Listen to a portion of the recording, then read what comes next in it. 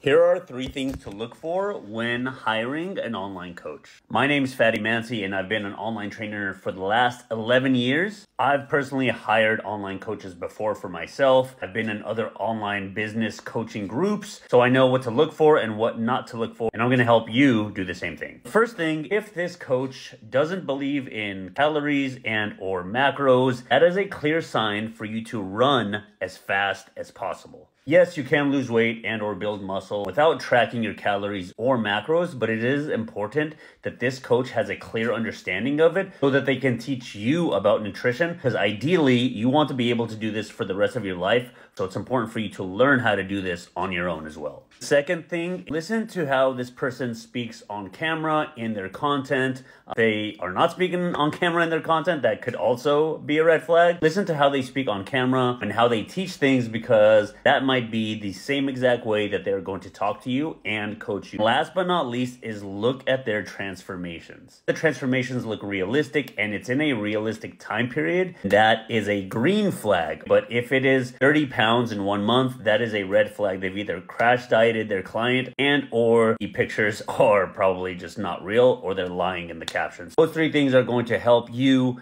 pick the right online coach. Hope this helped you. Save this video for later. Don't forget to like and follow me for more content.